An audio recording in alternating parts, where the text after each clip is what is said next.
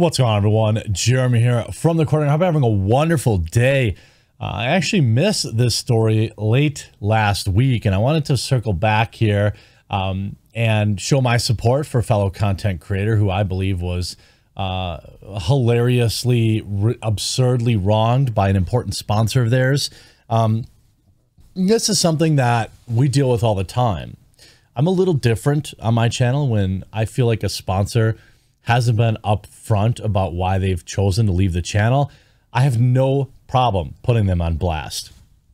There have been sponsors in the past that, you know, just didn't work out, didn't jive with my audience, and they don't come back, and it makes sense.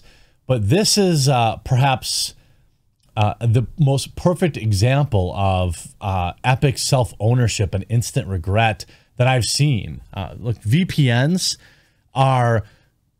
there are many available. All right. You watch this channel, right? Why don't I just say I'm sponsored by Private Internet Access. They give a massive discount to my viewers. I'm going to leave a link in the description and pinned comment below.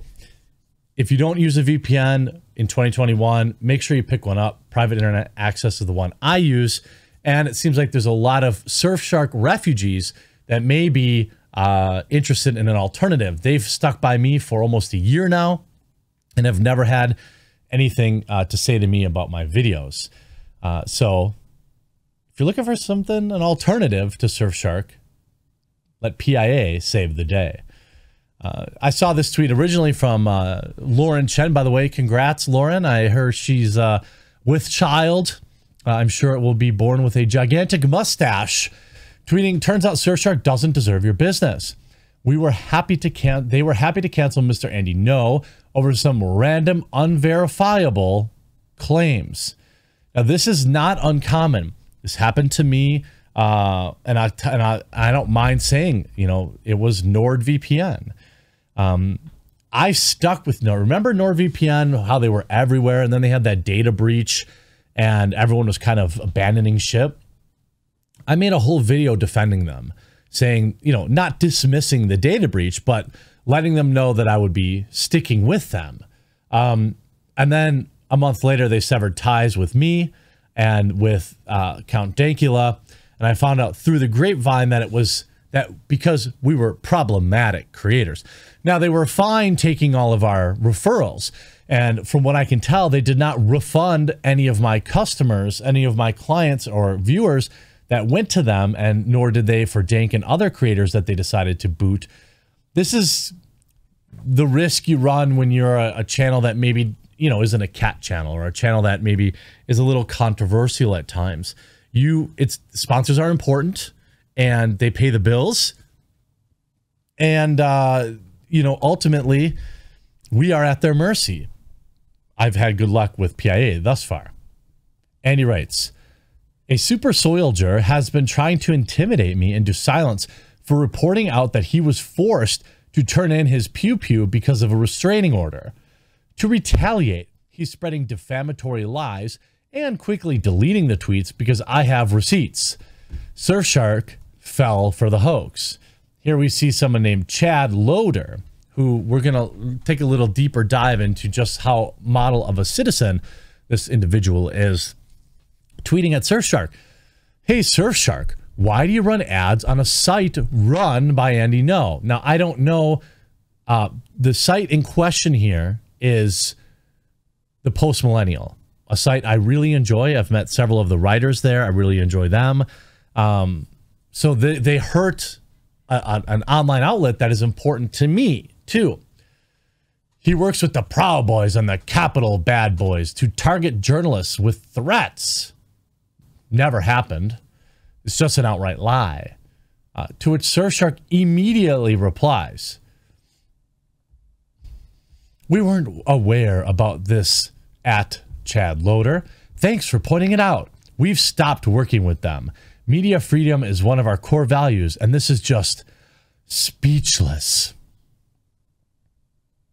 He also wrote, when people say Andy provides hit lists of journalists to right-wing people, they're not kidding. He just tweeted a how-to guide for ending me and my family inside our home. Again, never happened, right? These are just heinous lies. You see Chad is an LA-based super soldier who incites all sorts of bad behavior. He played a role in the everything going on outside the spa this year. You can see Chad, excuse me, happily tweeting that somebody was hurt at this event. No hate rallies in LA. By the way, if you use emojis, I just automatically don't care. Yeah, it sucks, but I'm not a journalist. I'm an activist. I don't know what that pays. So I suppose the BLM people made millions. I'm speaking to a specific community, though, who knows how to read through the lines. Interesting. Interesting.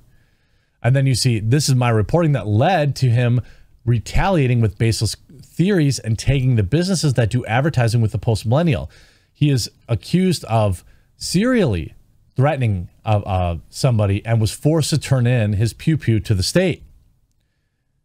Surfshark saying here and retweeting, "We weren't aware about this." Of course, Andy replies, source, like, there's nobody, by the way. There's no evidence for any of this. But they decided, hey, okay.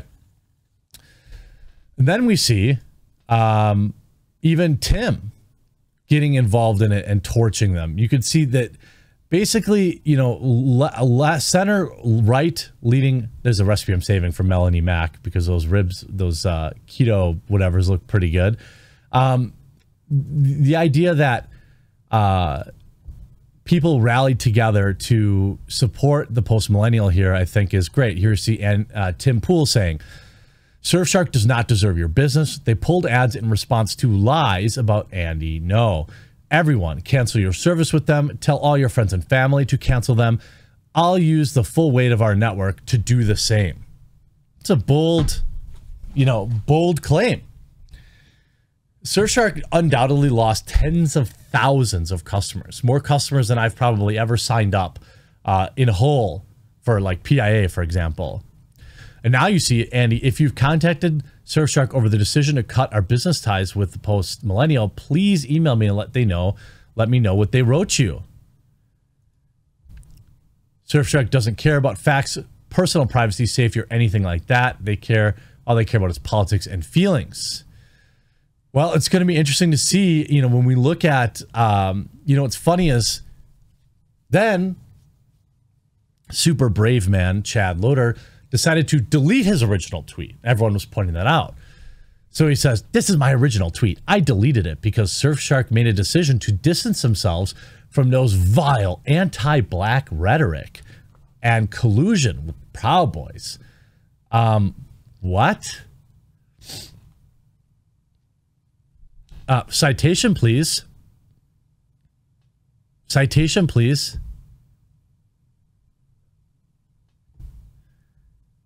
And now he's talking about he's suing Andy. These people live in like a bizarre, alternate reality.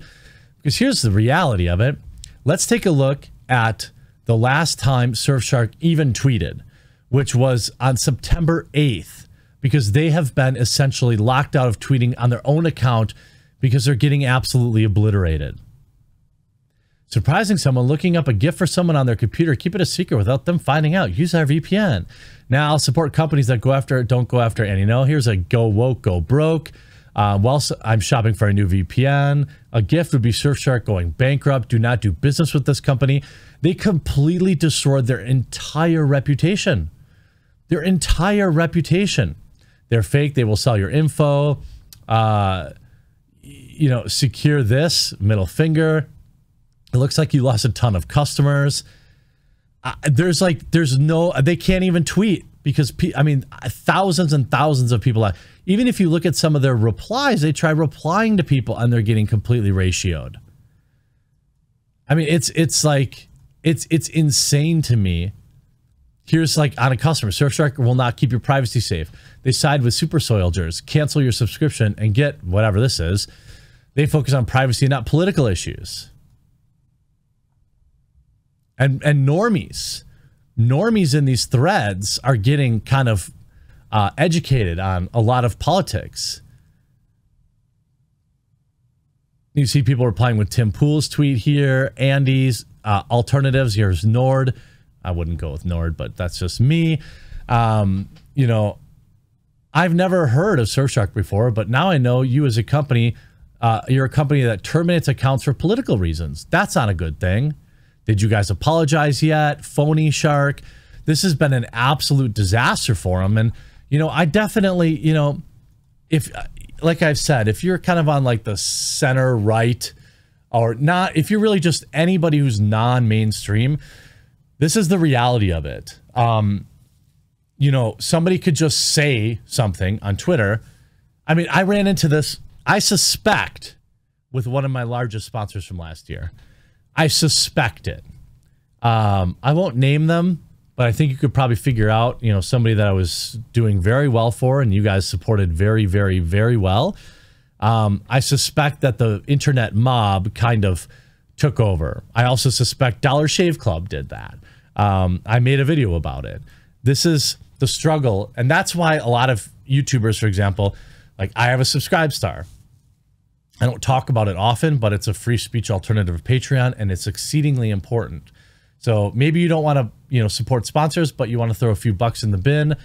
I always appreciate that. And the same for all of your other favorite creators. When you dare to go against kind of the mainstream narrative, this is what you get. And then you see here, CEO of web hosting company and domain company Epic calls out Chad Loader over his latest campaign. And then, by the way, former federal DoD contractor and super soldier offender. Ooh. Yikes. If that's true, yikes. Yikes. And now we know Anonymous ends up hacking Epic.